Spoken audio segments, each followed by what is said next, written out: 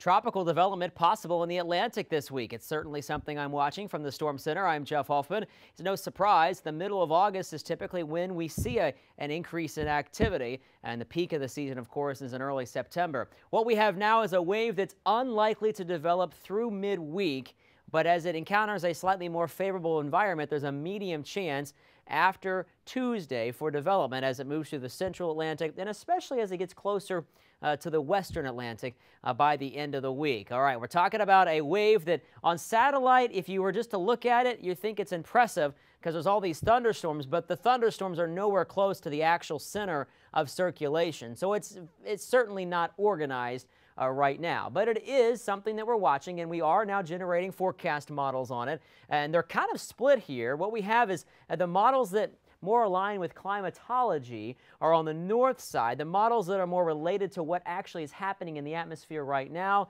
are on the south side. Those are the weaker systems that typically drift a little further to the south, and I think that's the path it's more likely to take with those GFS lines closer to the Leeward Islands as we move to Friday and Saturday of the upcoming week and the weekend. Lots of dry air ahead of this area of investigation, but it's certainly carrying its own moisture. As you see here on Future Track, plenty of moisture for it to work with, and it's starting to show maybe a closed center of circulation by Thursday or Friday. Also notice the absence of wind shear, so there's certainly ground ahead of it that's favorable for strengthening or developing, but I think it's going to be gradual to occur over the coming days. So what you need to know right now, it's disorganized. Development is likely later in the week. All right, the chances go up, and there's still plenty of time to watch. And of course, we certainly will. Stay tuned.